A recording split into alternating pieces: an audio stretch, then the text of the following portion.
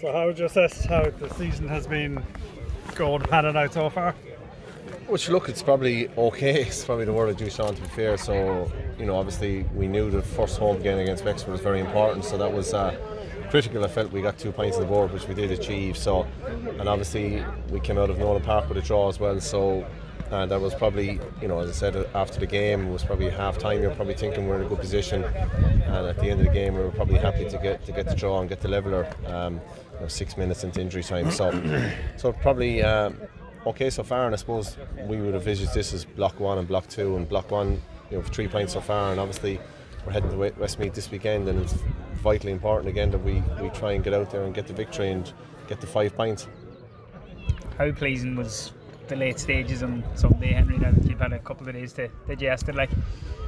It was pleasing, yeah, because it could have easily went away from us. As I said, that first 15 minutes after half time, I think Kenny got to 25 points very quickly within 15-16 minutes, and they were dominating all over the place and playing very good hurling. So from there to grasp it back, and we had a stage where we came good, and then Kilkenny got back into it again, but then we came good again the last few minutes, especially when the clock was in red. So that was pleasing, of course it was, but I suppose we never have time to reflect on the whole game and you say, no different to Kilkenny. We'd say, we could have been better and we made mistakes and give silly turnovers and give an opportunity for them to get a foothold in the game. So that's the thing about the Ryan Robin. You're looking forward and you're trying to improve, and there was lots of areas that we can go after now this week in training.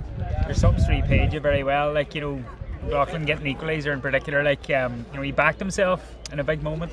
Yeah, look, and to be fair to Declan and Liam Collins and Jason, but 3 of them scored, and Finton made a bit of an impact as well when he came in there wing back. So, but I've had a lot of days where no one has mentioned the subs, so I think that's the way it goes. I'm sure some of the other managers that are here today have had days where the subs make an impact and other days they don't, and I've been there myself. It's a difficult position.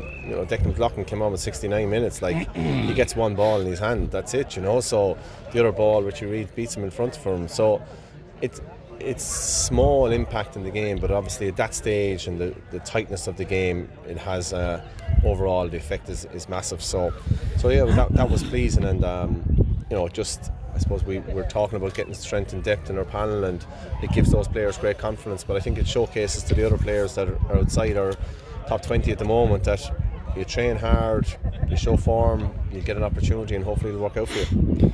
Was it 220 players that you brought on Sunday?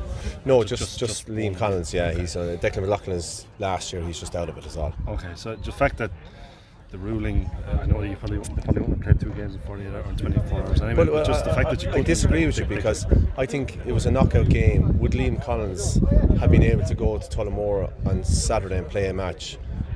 Yes, I think that why not? He played 6 minutes with us, Okay. So I think the opportunity should have been there for him to have that opportunity. It was taken out of our hands, I suppose, and we obviously felt that we'd like Liam to be on our bench, so that was the call we had to make. And to be fair to Brian Hanley and his management team, they were totally understandable about that. Sean O'Hanlon and Gavin Lee are 2 other players, and they travelled with the under 20s on Saturday. So, but I'm sure they were very disappointed knowing that Liam Collins was sitting there watching the game when he could have had an impact in that Offaly game, and he played 6 or 7 minutes for us on the Sunday. And what an under 20-year-old, after a disappointing loss maybe to Offaly, would have no problem getting up on a Sunday morning, travelling to Nolan Park, going to a big game with a big crowd and being a substitute and maybe coming on for 10 or 15 minutes. I found him to see how that would have an effect on a player. I think it would be beneficial to him, if anything. So is the ruling, I know it's been tweaked at Congress recently, but do you think it just needs to go? I think it just needs to go, yeah. I don't see the logic in it. I think from listening to Ben O'Connor, Cameron Larvity all last week, who spoke very elegantly on it, and to be fair to those chaps, and then it's down to a bit of maturity on behalf of the management teams, that they get on the relationship between them, that we understand where it is. But as I said, I can't see, and if Liam Collins had woke up Sunday morning and been very sore and stiff and got a lot of belts, and he's on our bench, so be it. He can stay on the bench and not come into the game. We can call that. So, and we named 26 players. We can only bring on 5. So there's always 6 subs who don't get an opportunity to play, and if you happen to have one of your own 20s there who you feel you don't need to use, has a major impact on your own team for the following day. And in terms of just, can you? Is there any? I suppose there's a certain amount of logic to why they do it as a burnout. But like as someone, I think you did 2 under-21 campaigns when you were senior. Maybe played in All Ireland's and successive Sundays. The burnout is the beginning of the year. You know, the burnout is not now, and it's the big day. So I think we all understand that. And as I said, it's down then to the management teams to really understand the player, that they're not, and that's something that myself and Brian Hanley would do, and I'm sure nearly every other management teams between under 20 and senior get that and understand that. I think that's the big thing for me. And did you give any consideration to just, I'm sure you did, that this is a knockout game on Saturday? It's not a knockout game Sunday, so they just lead them to the 20s. Yeah, but it was a very important game for us, so I said that was, and you know, that's, I suppose, you know, you have to be somewhat ruthless in your decisions, and probably we felt that we would like Liam, and I said it could have been a different conversation next week, you know, so we were taking it very much game by game, and we felt we wanted Liam on the bench going to Nolan Park, and that was the call we made, and as I said, Brian Hanley was very supportive of that. Is it not ironic though that it's not, this is not coming from Croke Park, it's GA delegates who are members of the GA who have made this ruling? So is there does that display a sort of a split between managers, players and the people who make decisions, because that's who has made the decision? Yeah, but I'm not quite sure, Sean, were managers consulted. I'm not quite sure, and maybe you might be able to tell me, but well, you weren't consulted, were no, you? absolutely no, not. They weren't consulted. No, it was the Central Council thing that was made a couple of weeks after the Congress. Yeah. So I said, I think from listening to managers now, both under 20 and senior managers, I think it's a rule, because I said it's a big hit like Galway, and I know it was a great win for Offaly obviously, but for Galway it was very disappointing to have a star man sitting on the bench to come on for played about 9-10 minutes in Nolan Park, so it's a heavy blow for them. With the young fellas coming in, do you kind of feel that competitiveness has gone up a notch in training this year? No, look, to be fair, I feel probably last year, I think I've said this somewhere before, but last year you feel that you kind of inherit a panel that's there from the previous management team, and you're probably trying to understand it, and I was probably later, I hadn't seen any club championship, while this year you have a year of looking at those players, and then you get the whole season to look at the club championship, so you probably feel that you have a better stamp on yourself and your own thing. So that's one of the things. But of course, you try to make it as competitive as possible.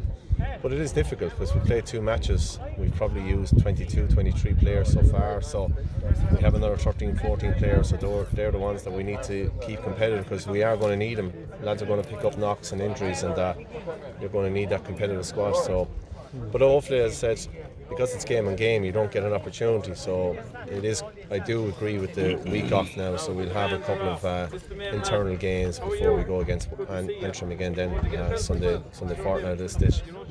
How are things in the injury front, Henry? Yeah, we should look, touch wood. You know, I think everyone is probably carrying a few, but we have a few knocks. Yes, we do. But Tom Annan is obviously out for a few weeks with groin injury. Davy Burke was obviously a massive loss to the start of the championship, but as I said, the other side, we have a couple of lads coming back from some hamstring injuries and stuff like that, so they're kind of coming back into the fold. So, but again, the problem with them is that they're coming back. How do you get them up to speed that they're ready for championship? So that's one of the difficulties. But I said, look, it's okay so far, and nothing too major, and hopefully it'll continue. Is Davy still around the group? Like, he's still around the group. Yeah. He's a very good lad, and he's helping out with our stats lads and some of the analysis stuff. And he's just a very experienced player, and delighted to have him around the group. Henry, you were quite vocal on Sunday about players going to ground. Do you think that's a problem in hurling now? No, I don't, but I think there's sometimes players, and some of our lads are the same, defenders especially, when they're coming out of the ball, they're under pressure, can I go to ground to get a free? You know, I think that's there. But look, I think managers, you know, you reflect and you watch back the match and you say, yeah, no, that was a free when I look at it again. So I don't think so, because I think the number of frees, I would imagine, has probably gone down so far in the games I've seen. The number of frees been given, so I don't think I think the free, and I think the players throwing their arms into the air, kind of head high, looking for, you know, pushing their head up, looking for a free. I think referees have copped onto that. I'd say they've done a bit of work on it, which I think is good as well. So, no, I don't see it an issue, because I don't think there was that many frees in the game the weekend, so I couldn't see it being an issue. issue. You were on about that 10 years ago, I think. Remember down in Clare? Do you remember that? No. Oh yeah, Brother Burger. Yeah, that's right. Yeah, that's right. Actually, yeah, I did a bit of a dance after it. So yeah, no, but I think the referees are very much. And fair. I think the standard of refereeing so far in the championship has been very good. You know, it's a difficult job, as we all know. So it's very, very difficult, and we see what's going on at Kilkenny at the moment, which is absolutely disgraceful what happened there last week. So as I said, it's great to see the Kilkenny referees supporting each other, and as I said, I think we all have a part to play in the respect we show them. There's a kind of a duty of care to make sure that nothing like referee, we won't have games without them. Oh yeah, and they do add to the game. I think in the Munster final last year, and what John Keenan did, he very much added to the game, and I think Colm Lyons added to the game last Saturday night. So as I said, that's what we need. We need those top quality referees. Do you get much of that sort of over the years? That sort of crazy correspondence yourself? No, I didn't know. I've got a couple of letters over the years, but some of the writing would be illegible, to be honest. So I said it's quickly forgotten about. So no. Do you ever think going into refereeing? No. Wait, one last thing. Do you think there's a kind of narrative developing that the Munster Championship is much more competitive than the Leinster? Now I know you've had your 2 tough games. What do you think about that? Look, it's whatever way you view it yourself, you know. So we know there's, to be fair to Antrim, they've performed very well so far. And I said Westmeath are competitive. Yes, Westmeath know they're not going to win the Leinster Championship, you know. And let's be honest, but I said we've 5 games in 6 weeks, so it brings its own stay. And you look at the table.